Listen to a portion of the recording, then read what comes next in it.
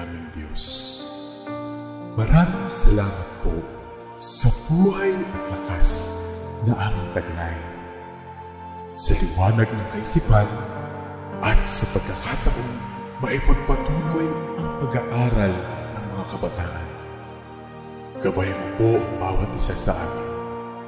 Anuman ang bahagi na aming gagampanan, naway maging maayos at matagumpay ang pagtuturo at pag-aaral na aming gagawin sa araw na ito. Patawarin mo po kami sa aming mga pagkulang at pagkakasala. At sa aming paggawa, ikaw po ang aming makasama. Amen. Good day, class. I am Sir Peter Simon Belisario from Punturin Senior High School, your live stream teacher for this day. Today, we will learn new topic on our subject, Understanding Culture, Society, and Politics. So before we proceed with our lesson, so let me check first if you learned the topic discussed to you last time. This is the review of the previous lesson. Are you ready? Okay, so let us try to find out.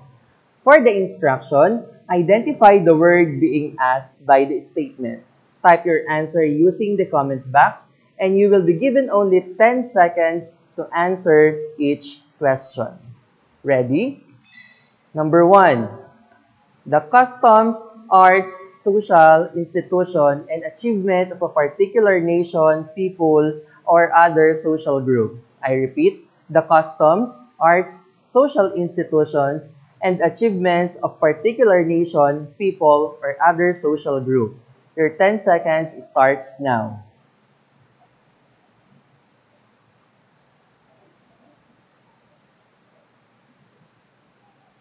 Okay, so the correct answer is culture.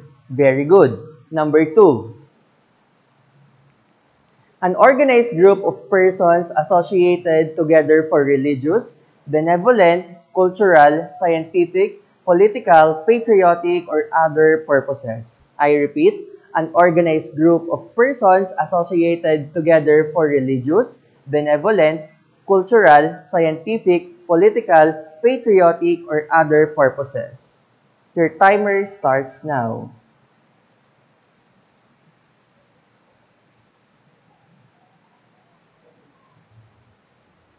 And the correct answer is society. Very good.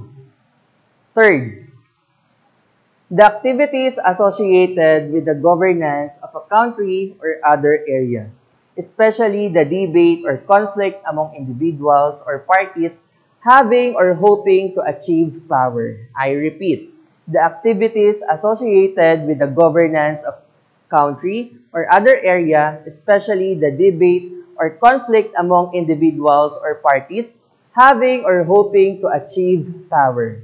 Your 10 seconds starts now.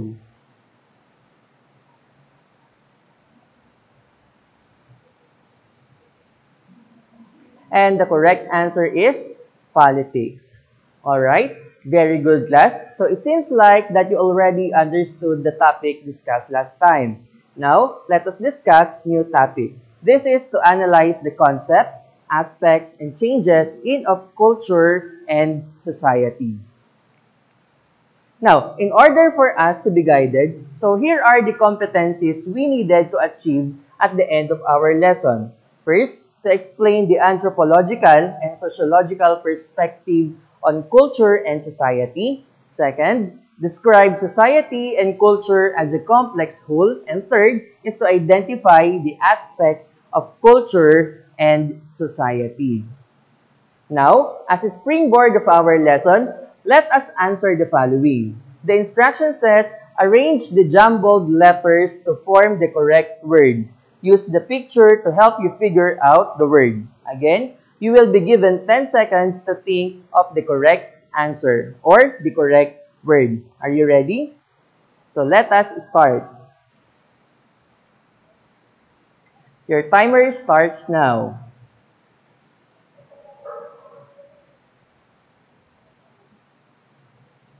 And the correct word is flexible. Very good. Number 2. Your 10 seconds starts now.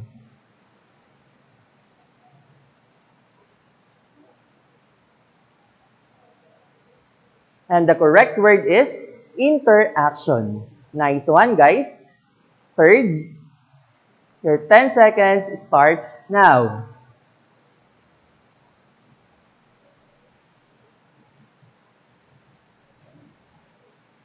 And the correct word is dynamic. Very good, class. Fourth, ready? Your 10 seconds starts now.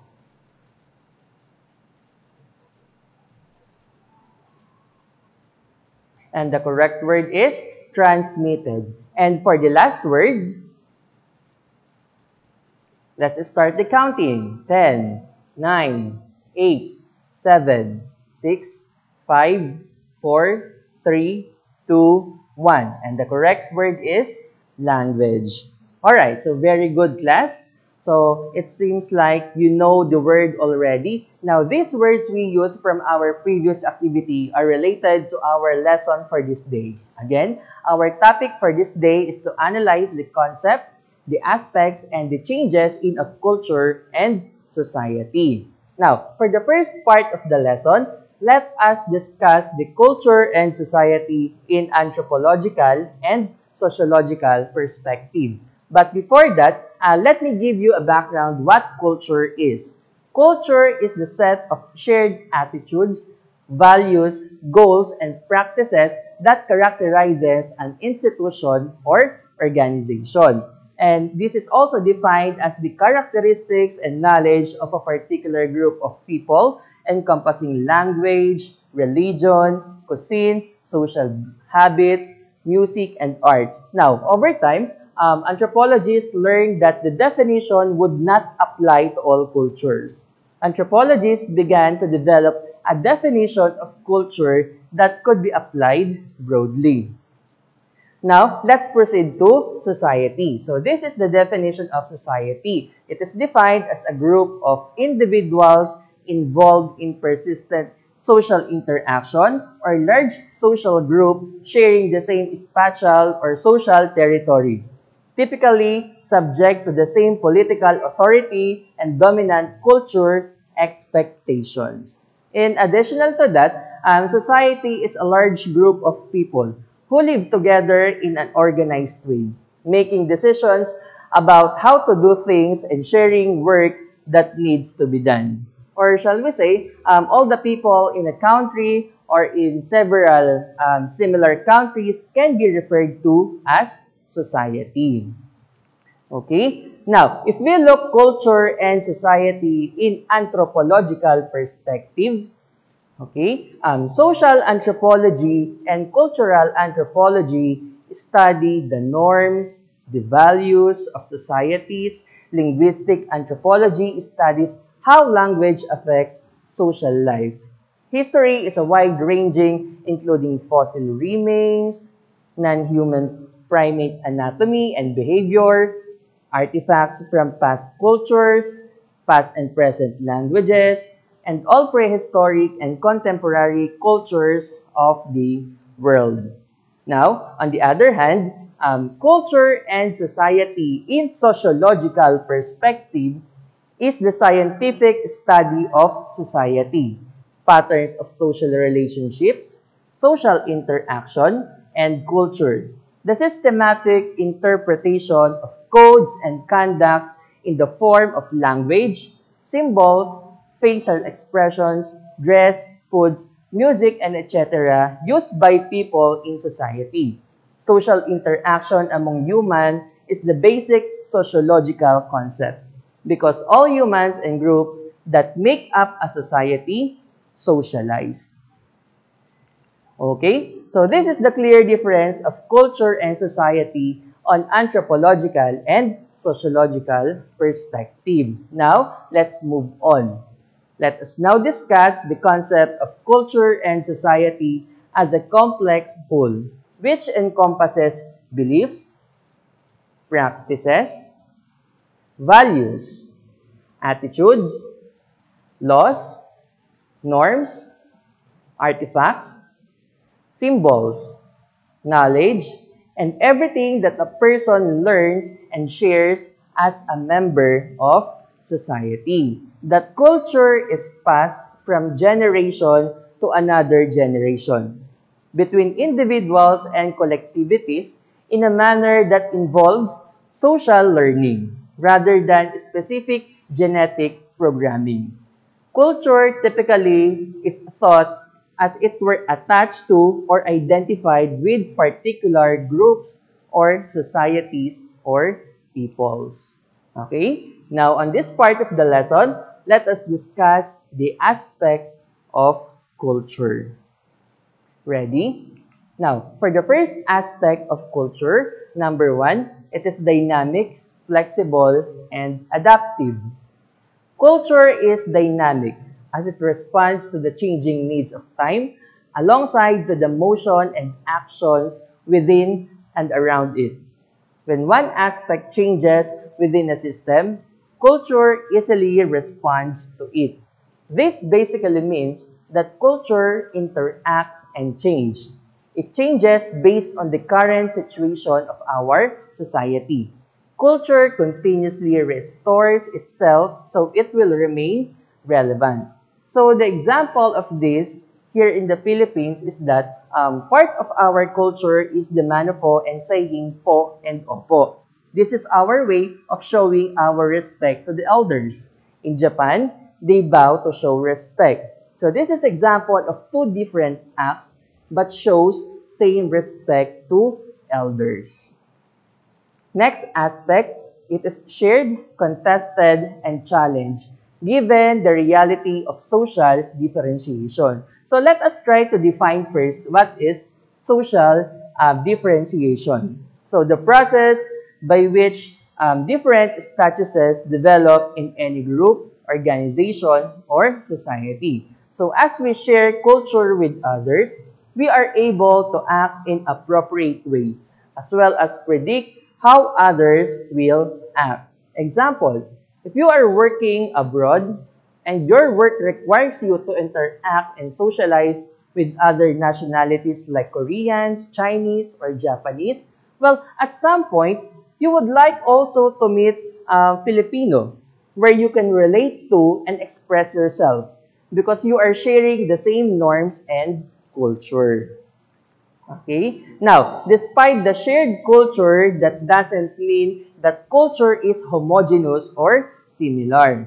If culture is learned and shared, it is also contested in different ways and situations.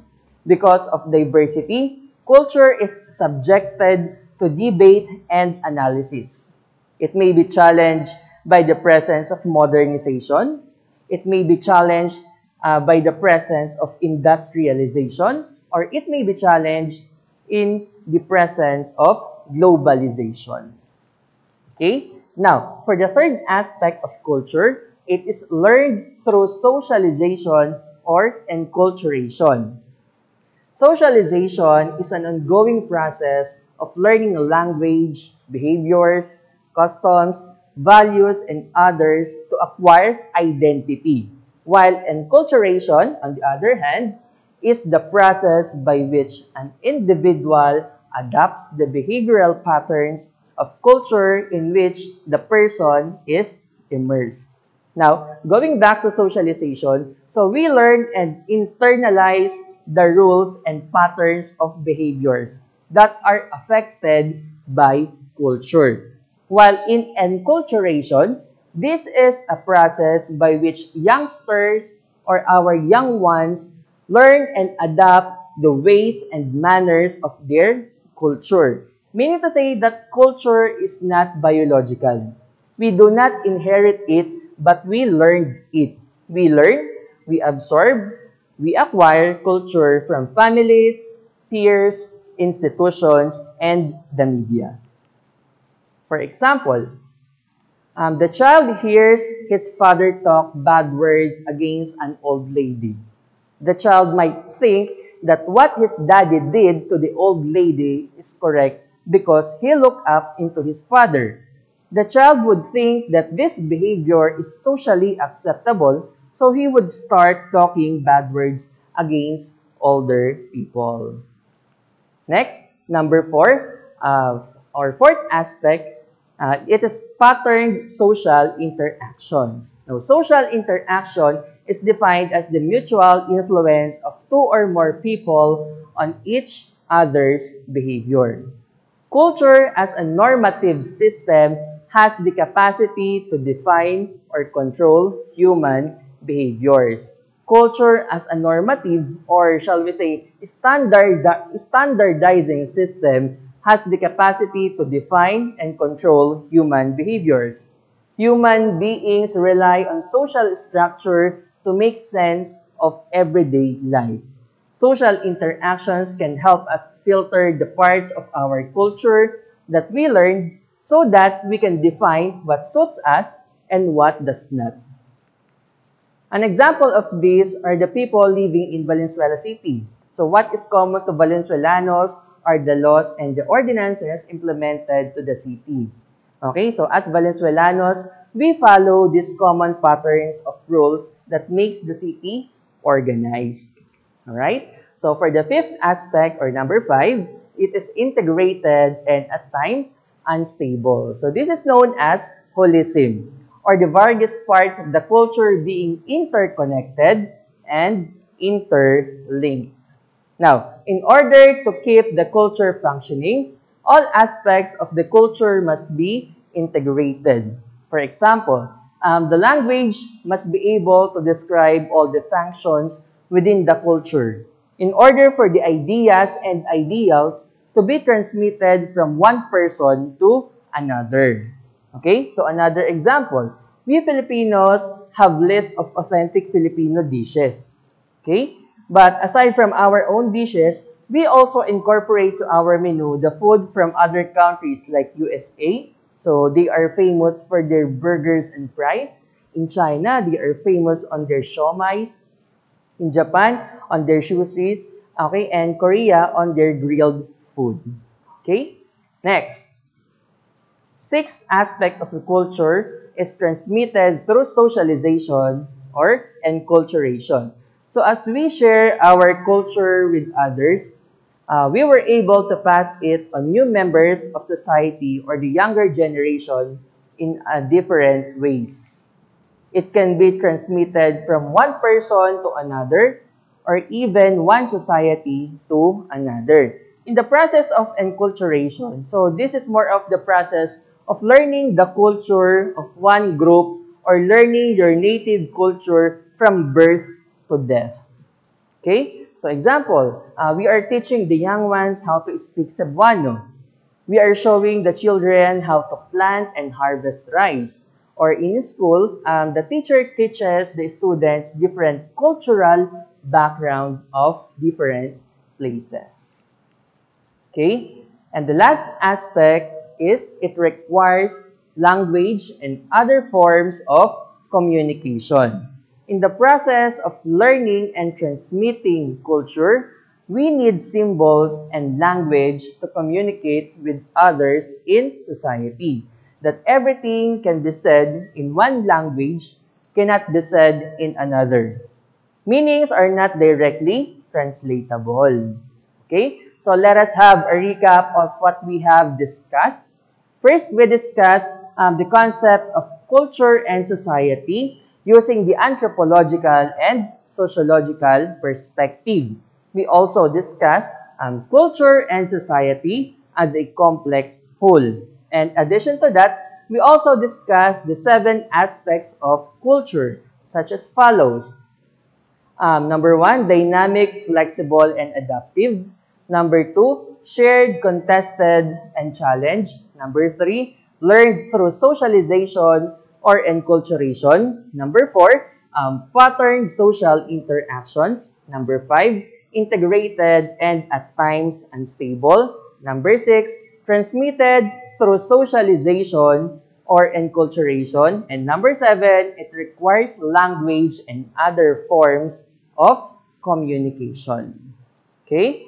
Now, so this is the end of our lesson. Now, let me try what you have learned on this lesson. Okay? So let us try this. So the instruction says, type true on the comment box if the statement is correct and type false if the statement is incorrect. So you will be given again 10 seconds, okay, to answer. Number 1. Culture is the characteristics and knowledge of a particular group of people encompassing language, religion, cuisine, social habits, music, and arts. I repeat, culture is the characteristics and knowledge of a particular group of people encompassing language, religion, cuisine, social habits, music, and arts. True or false? Your 10 seconds starts now.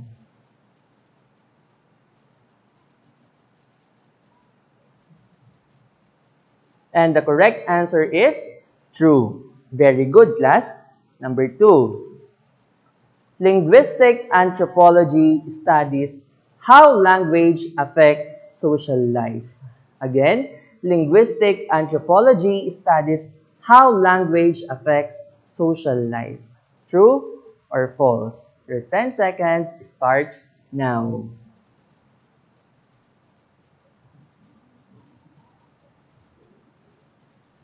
Okay, so the correct answer is true. Nice one, class. Number 3. Socialization is the process by which an individual adapts the behavioral patterns of culture in which the person is immersed. Again, socialization is the process by which an individual adapts the behavioral patterns of culture in which the person is immersed. True or false? Your 10 seconds starts now.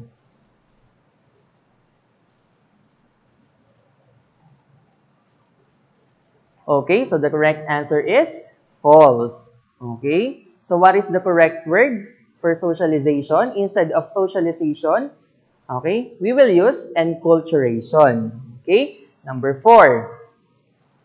In patterned social interactions, culture as normative system has the capacity to define and control human behaviors. Again, in patterned social interactions, culture as normative system has the capacity to define and control human behaviors. Is it true or false? Your 10 seconds starts now.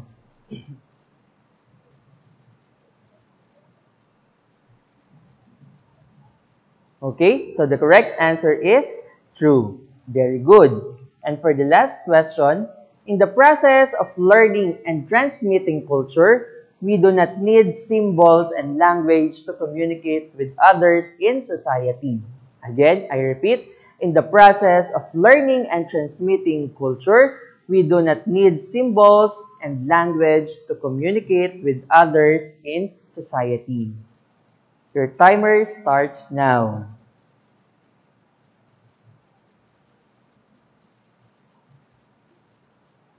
And the correct answer is false. Of course, we needed symbols and language in order for us to communicate with society. Okay? So, very good, class. So, it seems that you have understanding on our lesson. Now, if you have any question, your follow-up teacher can help you with that. And I think this is the end of our class. Again, I am Sir Peter Simon D. Belisario from Punturin Senior High School, your live stream teacher for this day. Good day and God bless everyone.